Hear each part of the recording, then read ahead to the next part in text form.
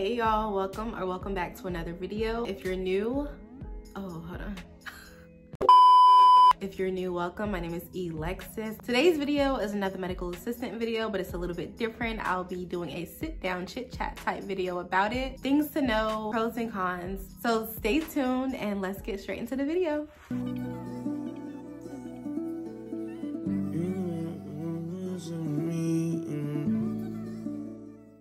So you want to be a medical assistant. We've been doing research on Google, on YouTube, looking for things to know, pros and cons, days in the life. Well, if that's you, this video is for you. Okay, so I want to start with the pros because I want to start out on a good note. So the first thing that I appreciate about being a medical assistant is getting experience in the healthcare field without a huge commitment in school. So when I first became a medical assistant, I went through my local community college. There was a program that was just 4 months long. It was free and I was given a $1,000 reward after successfully passing the course and taking the exam and passing that as well. I was working at the time, so I would go in from like 8:30 to 5 and then get off work, and then let's say 3 days out of the week, Mondays, Wednesdays, and Fridays, I would have class from 6 to 8 every day for 4 months. So I was hustling, but that's what I did. And it was really quick and it was over before I knew it. And I got my foot in the door. It's one of these careers in the healthcare field that help you get your foot in the door. That's what I really appreciate about being a medical assistant. The next thing I appreciate about being a medical assistant is the skills that I've learned. So I've only been a medical assistant for about 3 years, and I've learned so much already clinically and administratively. So here's a little backstory.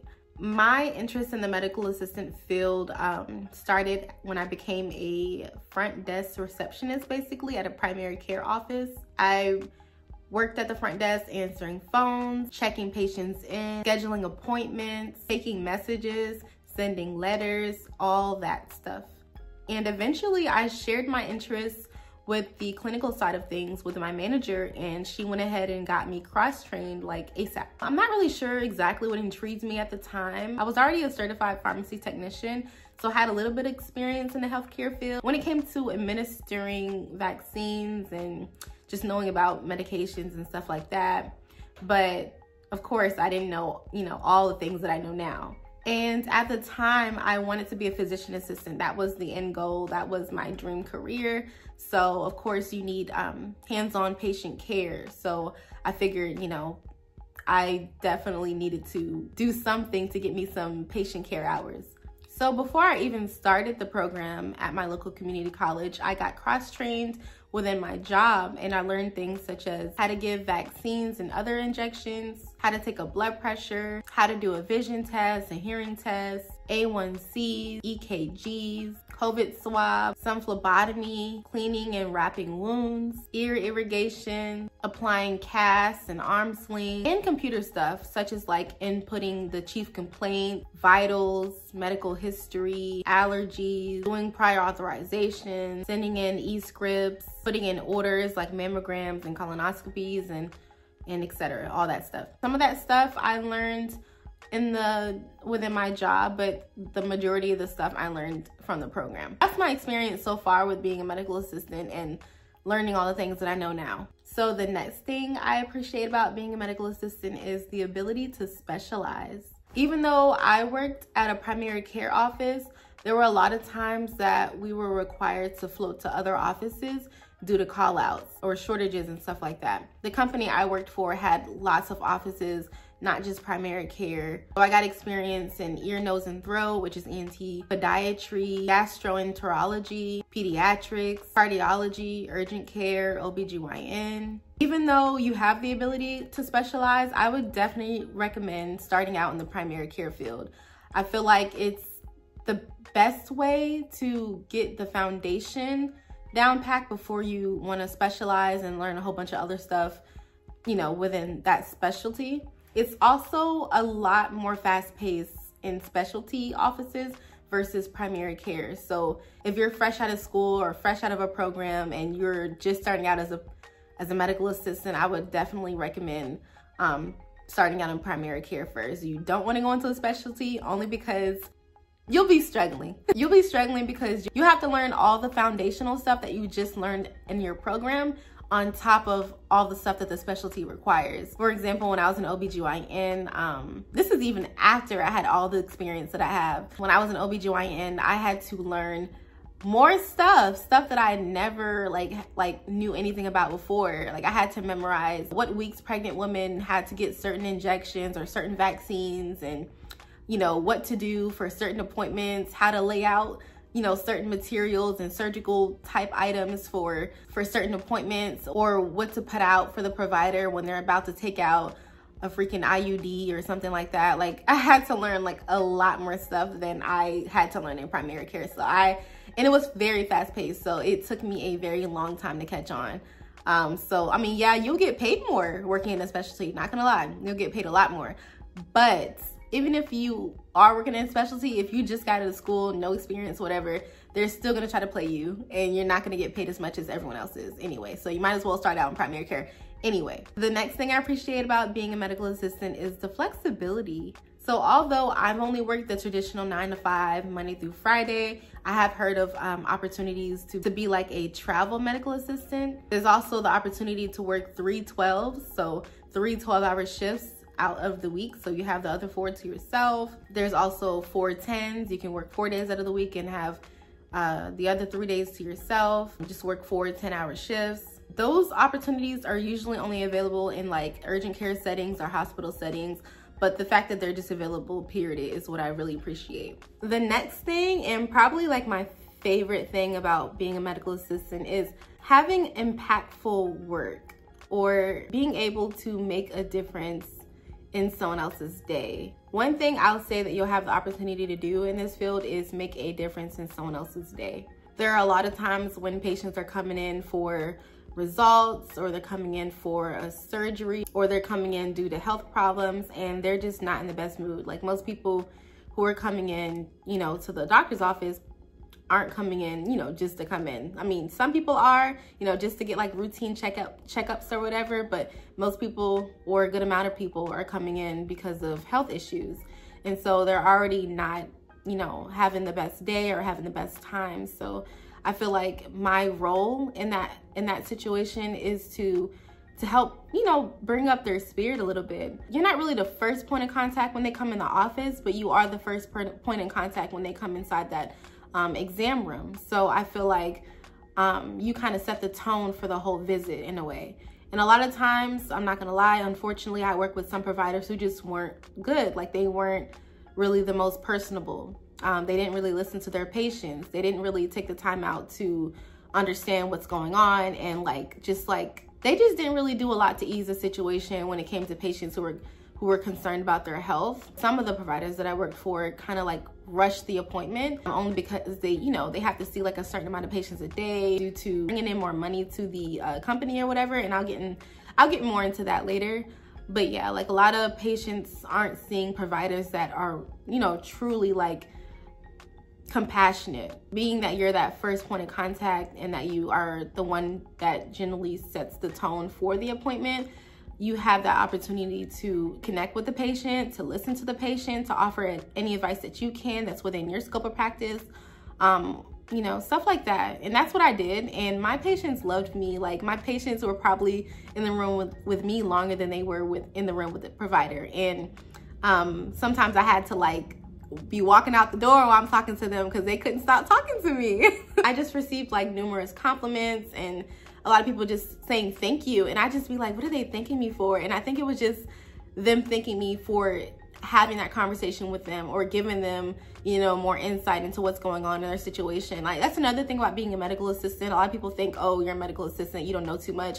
I'll get into that somewhere later as well. But they think you're a medical assistant, you don't know too much or whatever. But they don't understand that we had to go through a program for a reason. We had to learn the things that we know for a reason. And it's not, you know, as much as the providers know, but it's definitely something. And like it's simple things like blood pressure that people don't know about. Like they don't know, you know, what foods cause what to happen, or what medications interact with others, or what medications may be causing certain side effects that they're experiencing and stuff like that. And so when you're able to offer them that information, because sometimes the providers, they don't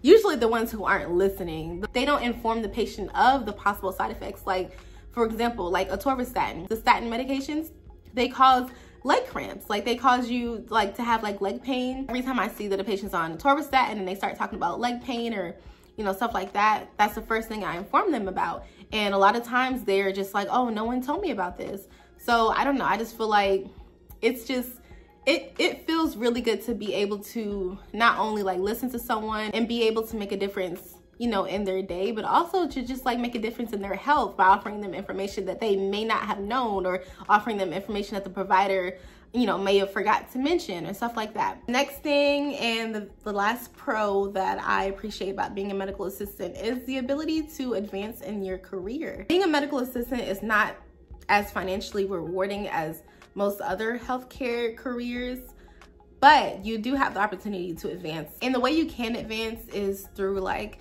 taking lead positions, taking on more responsibilities. There's definitely some companies that do offer lead positions. Like the company I'm working for right now, there is a lead MA, and yeah, she obviously gets paid more than the rest of us.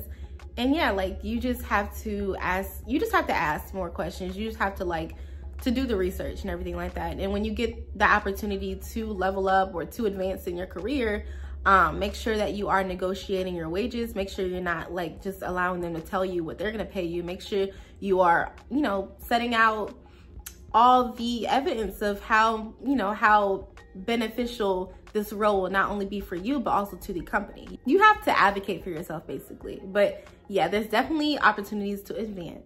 All right, so now that we're done talking about the pros, it's time to move on to the cons. So one of the cons that are unfortunately a part of being a medical assistant is not being as respected as your counterparts. And whether that be by the patients or by like providers or nurses or whatever, you definitely can feel the difference about how you're talked to and treated and stuff like that. If you go into this field, definitely be prepared for some nurses and some providers to look down on you, just because it's like one of those entry-level positions, just like any other job. And you know, they expect you to not know as much. They expect you to not be as valuable as a healthcare professional as, you know, other jobs maybe. And I'm not saying they'll be like outright disrespectful, but a lot of it is like subtle. They might like undermine you. Like I remember like I was trying to get a provider to send in a refill medication for a patient, and we were going back and forth because the provider can understand why the patient needed a refill sent in again when they just sent in the refill. And it was because the patient wanted it sent to a different pharmacy because they were having a hard time finding the medication or whatever. And I don't know, the provider was just giving me a hard time. And then in the message, one of the messages, the provider put, oh, maybe we can get an RN or LPN to help out with this for further clarification. What? Like, excuse me? That really pissed me off, not gonna lie. I was heated because that was so unnecessary, but I have a way with words, so I fixed that situation. But yeah, it's pretty common. Not all of them are like that. I met some really sweet, really nice, really sweet providers who are respectful regardless of like your position in the healthcare field. There's also some patients that may prefer the doctor to take their blood pressure instead of you, or prefer the doctor to give them a vaccine instead of you, only because they just, you know, they just trust the provider more for whatever reason. And honestly, like, I don't get offended in those situations. Our job is to make the patients feel more comfortable. So if that's something that they request, just do it. I mean, it's them. That's them getting the blood pressure taken. That's them getting the vaccine. You can't take things too personally, like, you know, in general, period. But especially like in the healthcare field and dealing with patients, you can't take things too personally because everyone is an individual. Everyone experiences life differently. Everyone sees things a little bit differently. And yeah. Moving on, the next con is the pay being on the low end for our field. I feel like companies kind of capitalize on this. Not gonna lie, I feel like every company I've worked for so far, like the ratio for medical assistants to nurses or medical assistants to LPNs or whatever, RNs, LPNs, it would be way more medical assistants than LPNs and RNs. And then like every time when I was with a company for, I don't remember how long, but I was with one of the companies for a couple of years, And I really had to fight hard to get these pay increases. Like, they try to give me more responsibility without giving me the pay that I feel like I deserved. And I advocated for myself. I ended up leaving with like $3 or $4 more than I started with, so that's good. But still, like, don't stay with a company too long either. That's another piece of advice I can give you. That's for any career. Don't stay with a company too long because they start to take you for granted. Definitely go and see what other companies are talking about and get what you're worth. But that's not necessarily a bad thing, I guess, because at least there's more job opportunities out there for medical assistants.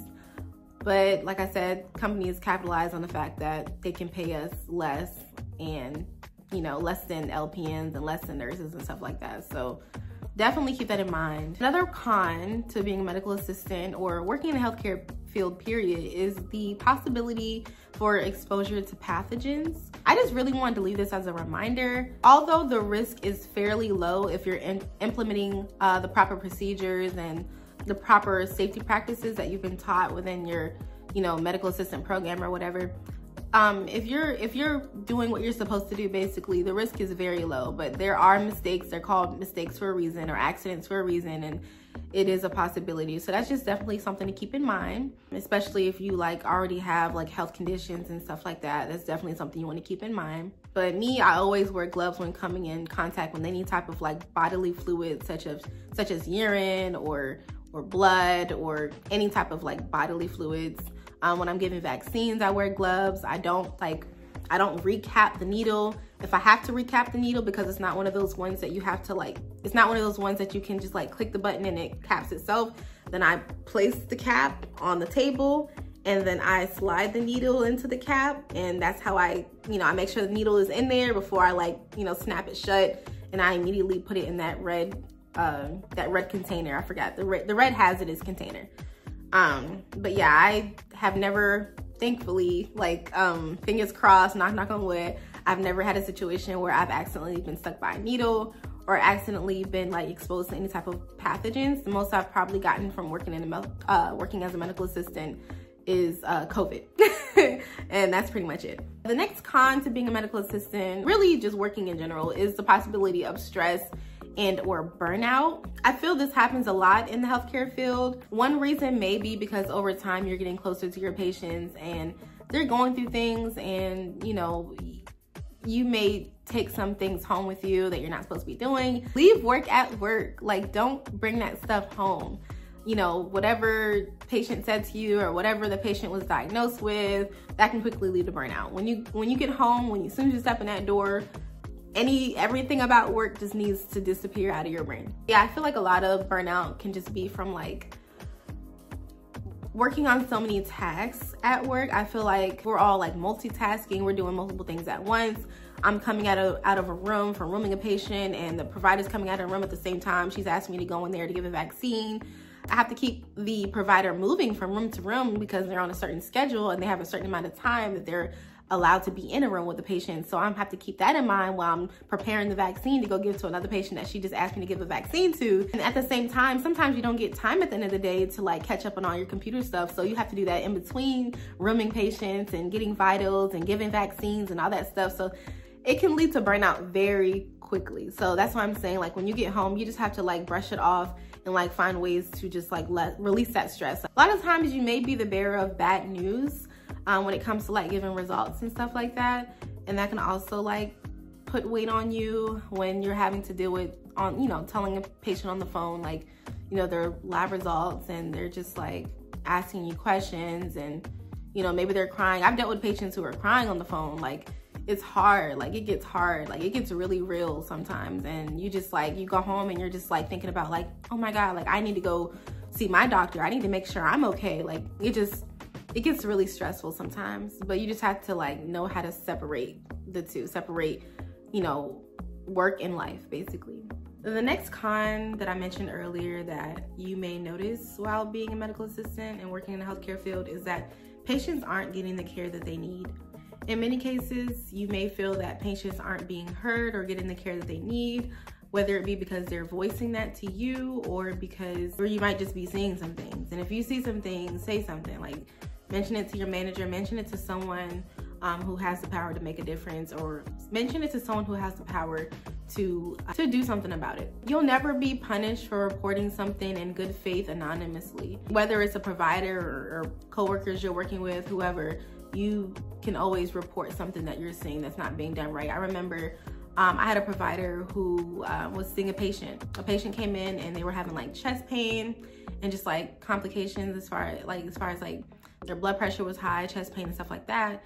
And instead of having me go in and do an EKG and doing stuff like that, like the typical protocol, they sent them out the door and told them to go see their cardiologist. And so yes, I reported that. I reported that to my manager immediately because I was waiting. I was like, okay, she's gonna ask me to do an EKG. But the appointment was already going over a little bit when I had, I think the patient showed up late or something like that.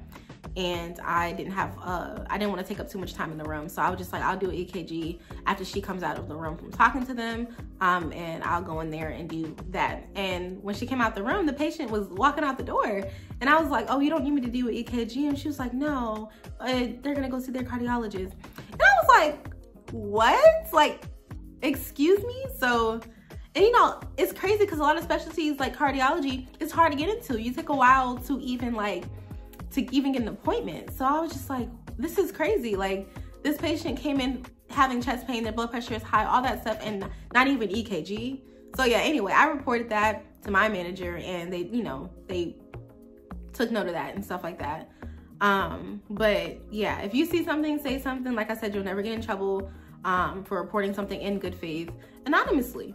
And you know, sometimes, you know, everyone makes mistakes, and sometimes maybe the providers might be doing something or not doing something by mistake, and you know, you might can just talk to them or whatever. It just depends on your relationship with the provider, because you know, a lot of providers don't like hearing or being told what to do or anything like that from someone who doesn't have a doctor's degree or whatever. So if you have that type of relationship with your provider where you can like offer some insight or offer some advice, then yes, do that. But sometimes it's not always like intentional, so keep that in mind as well. The next con and final con that I have, that is something you'll experience wherever you work. Honestly, you've probably already experienced it by now if you've been working, period. But it's just rude people, rude patients. Don't think because it's a professional environment or because you're at a doctor's office that patients aren't gonna be like rude or sassy or whatever you want to call it. It happens all the time, like for whatever reason. Like maybe it's because they're just having a bad day, period. Maybe that's just how they are. Maybe because they don't even want to be there. A lot of patients, like, they won't get medication refills because they haven't been seen in like 6 months or a year, and then they'll have attitude because they got to come into the appointment. They have to come into the office to get a freaking refill, so they'll have attitude with that. And just don't take it personally. Like I said, just brush it off, like move on. You know, that's them. It has nothing to do with you. A lot of times it has nothing to do with you. That's pretty much it for this video, you guys. I don't have anything else to say about this at the time. If you feel like there's anything else you would like to add, please feel free to do so in the comments. I just want to make sure that everyone is aware of, you know, what they could possibly be expecting coming into this type of field.